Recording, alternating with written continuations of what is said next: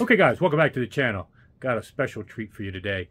It's a video Zoom interview with the CEO and designer of Aries Cerat gear, Stavros Danos. And he doesn't do very many interviews, although I'll link one in the description that was very detailed, more conducive to a written, something you can read about if you really want to dive into the details. Now, we went into very extensive details in this interview, and it's probably going to be two parts because we covered a lot of stuff. But for those that are really interested, I'll link that for you as well, because I think this is a company that's worth learning a lot more about if you're interested and have the budget for this type of gear. Like I like to do on my channel, when I do these Zoom interviews, I like to bring to attention brands like SMC Audio, Estalon. I did an interview with Alyssa. Brands that aren't that well known, but are doing very innovative things and providing some value in each of their respective disciplines that I think you guys should know about and bring you along for the ride as well as I learn more. And with Aries Cerat, I wanted to do this little preface video because it's a macro point I wanted to make in terms of sometimes your initial perceptions are wrong. Like when I walked into Axpona room for Aries Cerat, that was probably the room I ended up spending the most time with, and people at the end of the show were talking about me as Mr. Aries Cerat because I spent so much video content on that. But when I first walked in, I did not have a good impression of what was going on there. I looked at that speaker and I was like, how could this possibly work? What the hell? I've never seen anything like it. And you tend to just have your biases and dogmas already against something that you're not used to seeing. But then when you sit down and you objectively listen, and then you hear, oh, wow, okay, it is working. And then you learn the base driver configuration is there for a reason. That unique dipole-ish open baffle, you're going to hear why he does that. And then you're going to be wondering, like, probably like me, why all people aren't doing it that way. And aligning it all in one cabinet, on top of the being able to CNC that horn, having the resources, that 5-axis CNC machine and other tools you're going to hear about that nobody else has in the industry, or at least none that I know about. That's another big part. You can have all the brains in the world, but if you can't implement your designs because of restriction on tools and resources, Aries Cerat doesn't have that, and most people don't know that. This is a company with major resources, major tools to create things that really nobody else can do. And they're using parts under the hood that it's not just advancing the hobby like a lot of brands are with fancier heat sinks and gauges and very just minor changes under the hood. Things that they're doing under the hood are going to be very innovative for those that are technical oriented. When you hear this, inverted triode, triode FET, the variability to change the bias for tube rollers, this is a heaven-made product. Not only can you quasi change tube roll with the existing stock tubes with that tube bias, but when you do change tubes that have different characteristics, now you have a bias changing easy mechanism for further optimizing things. And then they think of everything, like I said, from aesthetics all the way through. If you're in the ecosystem of Aries Cerat, tremendous advantages you're going to hear about. But they also think about if you're going to be mating their pieces with others, they have the tools and the adjustments necessary to still get optimal performance. So thinking that far out of the box for every little thing from aesthetics, and again, the speaker, aesthetic-wise, that paint finish you're going to hear about, proprietary to them, and it's the best I've ever seen. Most unique and definitely worth seeing firsthand if you get a chance. But let me not spoil everything. I just want to give you that heads up that don't let your initial impression sometimes color your thing. My intuition to learn more turned out to be super justified, and this is a great company. I hope you enjoy the interview. If you are interested in getting home auditions and learning more and potentially buying this gear, hopefully there's a dealer nearby you, but if not, you're welcome to email me and I can put you in touch with these guys. Let me just tell you in advance though, this is not a brand for tire kickers. You have to have a significant budget. And the value is actually pretty good compared to others that I've seen cost a lot more, that don't have all these tools and resources and R&D and under the hood. But in any case, and it's not gear you're going to see, like I said, flippers or at deep discounts. This is going to be stuff that you're going to probably pay retail for. But if you're serious and want to get in touch with these guys, feel free to email me. They'll at least know you watch probably my videos and know a little bit about the company to give you a little bit of street cred with them when you're talking. So, but without further ado, let's get to the interview, and it'll probably be two parts, so stay tuned. All right, so anyway, thank you guys for joining us. Welcome back to the channel. Got a special treat today. We're doing a what looks like a karaoke choir Zoom, but actually it's this very special Zoom. This is an interview with Stavros Danos of Aries Cerat, as well as the distributor, and Robert, who I formally visited last couple weeks ago. So don't want to, it's a brand that has attracted my attention more than just about any other brand recently. So wanted to get some more information for myself and also for you guys. So without further ado, let's go into a few introductions. Bob? Yes, my name is Robert Neill. I'm the owner of Worldwide Wholesales. We distribute several very high-end manufacturers in North America. And we're definitely extremely fortunate to work with Aries Cerat. Stavros Danos, am I pronouncing your name correctly? Yes, that's actually a good pronunciation if you're not a Greek. So okay. It's Stavros. And you're in Cyprus, is that correct? Correct, yes, in Eastern Mediterranean. Okay. Yeah, assuming that most people, I've done a lot of research on you, have been very impressed, and definitely would like to dive into details. But if you could just give a general overview of your background and what was the genesis of Aries Cerat. So back in 2010, we started initially as a mainly focused on speaker manufacturing, designing, researching and developing on speakers.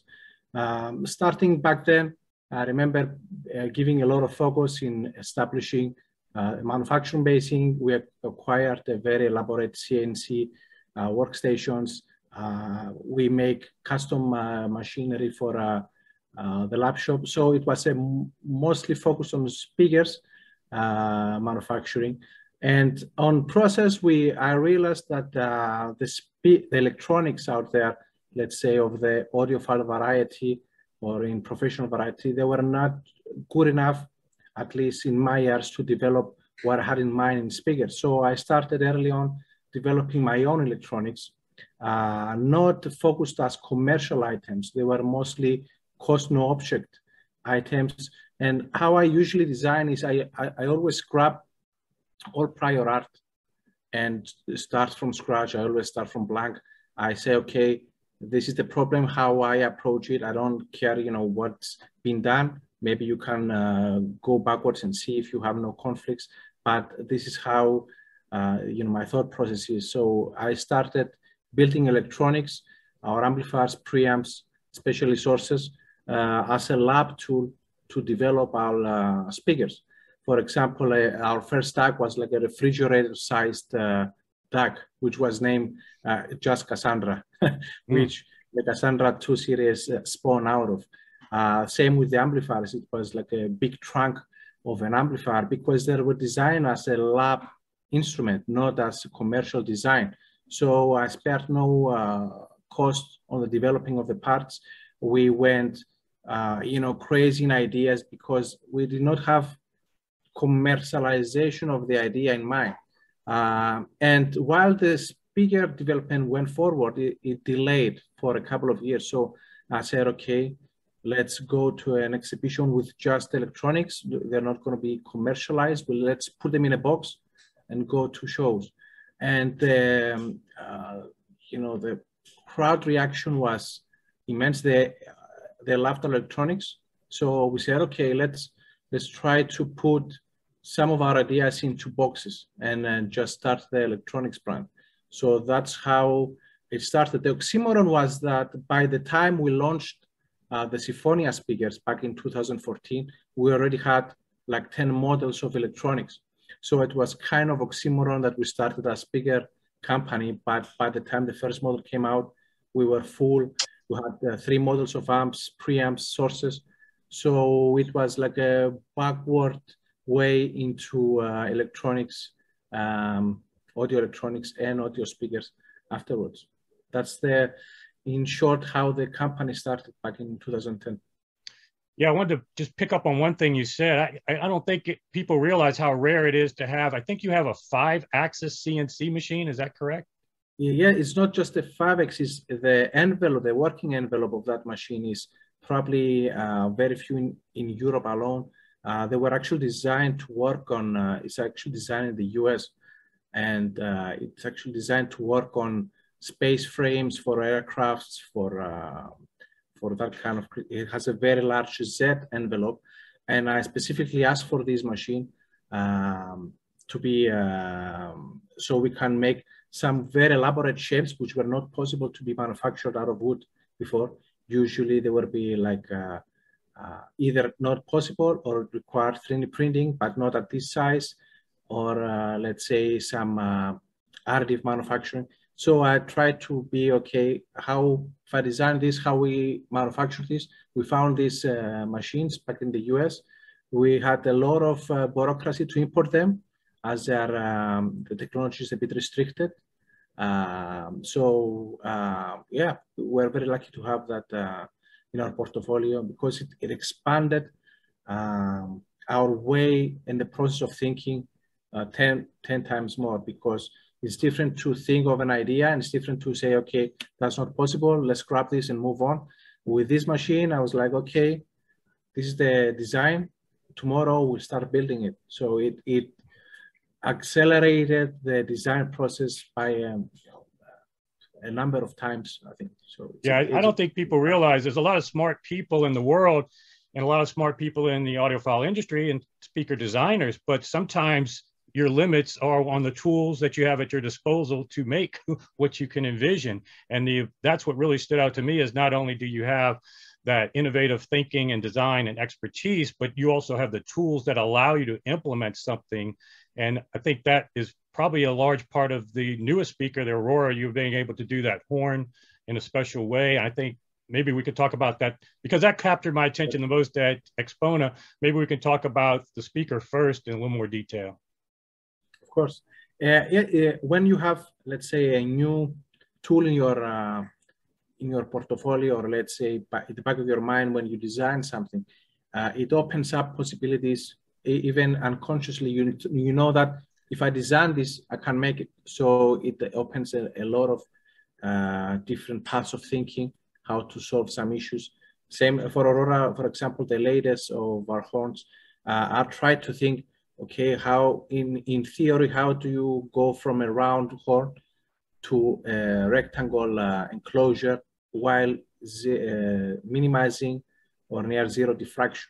So the only way mathematically to do that is this square type of rollback. But if you don't have the tools to make it, then your mind is just pushing that idea out, back. Even if you have the idea. So if you have the idea and you immediately know that, I can design this in a couple of days and we start manufacturing in 2 days, measure it. It's a very different process than going blindly into manufacturing process and not having any idea how to do, how to implement your ideas. Yeah, well, I can say firsthand, it pays off in terms of the sound. I was extremely impressed, not even being a huge horn guy previously, definitely does not suffer from the normal horn things that I found problematic in the past. So kudos to you on that. And now while we're on the speaker, though, the other thing that really jumped out to me probably equally was your unique bass configuration, kind of a dipole-ish but open baffle combination. Can you talk a little bit more about that? So the idea, I'm mostly a horn guy, so my my usual route on bass is bass horns. We are, let's say, I dare to say, a bit of a specialist in bass horns. We developed some very, very special bass horns for the bigger contendo. But for this speaker, I wanted to do something different in terms of size, positioning in the room, being more flexible in positioning, and being much more forward in manufacturing. Because if you want to do a bass horn correctly, it's going to be big, heavy, and especially the way we do it with stack ply, it will take some months to make. So I said, okay, if you're going to do a bass horn side, what can you do?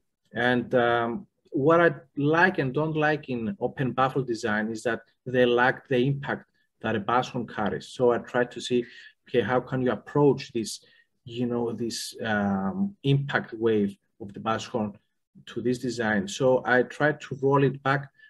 So it was a gradual design, this cube. As at first I said, okay, let's roll it back and make the back opening much smaller than the displacement, let's say the area of the cones. That way you can create back pressure under certain frequency, which the open baffle speaker cannot create. They cannot create back pressure. They can only create velocity waves. So with the rollback and with the restriction in the back, we are able to make back pressure. So we leave aside that one. And then the all direction firing of the woofers means that, especially on the sides, means that you can make a uniform loading of the room. So the 4 woofers act like a virtual single driver, which the center of the woofer is the center of the cube. So it's like having a big, let's say, spherical driver with the center, the acoustic center in the center of the cube. Now this gives another advantage. It means that you can actually align the horn with the woofers and coincide in the same space, which is not possible to do otherwise. So it's like having 2 drivers at the same space. So the start of the horn is at the center of the cube, for example, which means it's at the center of the woofers. So automatically you are time aligned. And leaving that aside, what you also another problem with conventional woofers is the boundary. The first boundary you have, let's say, from the side walls or the back walls, it will create some nulls and peaks in the response. If you have these 4 woofers firing in 45 degrees on vertical and horizontal, the loading, especially near boundaries, is much more uniform. So the peaks and dips will even out. So you have much more, let's say, less problems in terms of modes of the room in nulls and peaks. So it's like a side effect, but not by accident. It was, again, a part of the design process. The good thing is this, that we tick a lot of boxes with this design. It required some contouring in the response. That's why we went into semi-active configuration, but it really paid off, in my opinion. If you cannot go huge bass horns, 2.5 meter high and 2-ton bass horns, that's the next best thing, in my opinion, the configuration of the Aurora. Yeah, it's amazing. When I walked into the room and I first saw that design being so unique, I was like, how could this possibly work? Because I've never seen it before, and you think everybody's tried everything before. And now I'm at the point where I'm wondering, why hasn't anybody else done this? It just seems to make so much sense, both in listening and now how you explain it. And actually, there's even one more part of the speaker we haven't talked about, well, actually the crossover as well, but the tweeter too is pretty atypical. I've never seen the raw ribbon done in that angle. And is that because of the dispersion characteristic, trying to mitigate the horizontal versus vertical, or can you elaborate? That's another good point.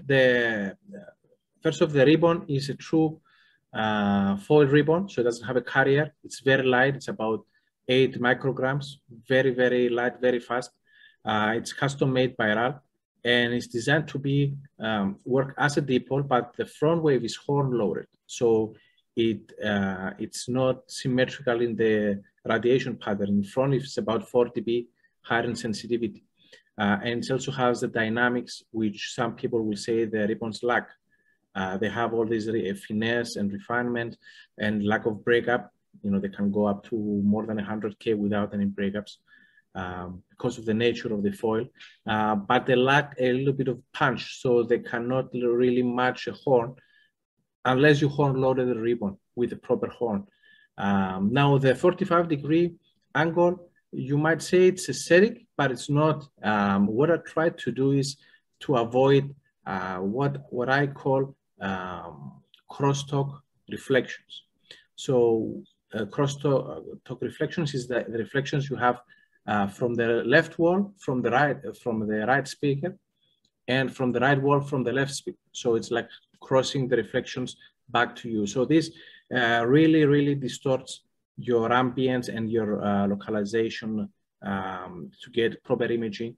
Although you can argue that imaging is fake in studio, but not always. So you can really cancel out the accuracy if you have this cross-talk reflection. So what I've tried to do is that, having in mind that the longer the ribbon, it has a very narrow dispersion on its vertical axis. So it's like shooting, it's like a laser shooting in the vertical, but quite wide on the horizontal. So flipping it 45 degrees, what you have is that the reflections on the cube from the wide horizontal reflections will shoot to the ceiling. But the very narrow dispersion on the vertical axis of the tweeter, which is now 45 degrees, will mean that you'll have very few reflections from the left speaker to the right wall, and vice versa. So you really focus what's actually true information to the listener, especially if you tone in the speakers very, very aggressively. Then sitting in the front just is like a light switch coming out. So as soon as you're in center, it's like and a window opens up. That's where it's actually true time align the speaker. And having in mind that you have very few reflections, especially from opposite walls, you get this immense sound stage, both in depth and actually wideness. Even if you have them aggressively towed in, it creates some very holographic and quite wide imaging. Yeah, I noticed that at Robert's house, in fact. And I think because he had them a little bit set up different, or the listening positions were different from Axpona, we could get right on axis at Robert's house. And yeah, I noticed this super wide soundstage, which I only previously heard with Polk SDA technology, which also does that intraoral crosstalk cancellation in a different way than what you're doing. But yeah, it creates just an immersive wide soundstage. And the way you've done that tweeter is kind of brilliant, just like the woofer configuration. So that's super interesting and pays off again in the sound.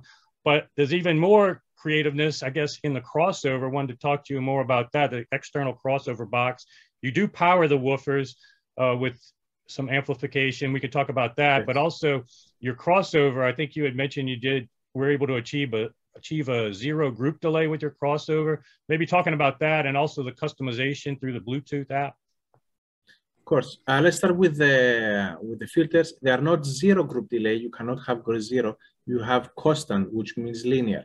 Okay. So what happens is that the group delay varies. It's the second derivative of the response. So in the stop band, the group delay changes in value.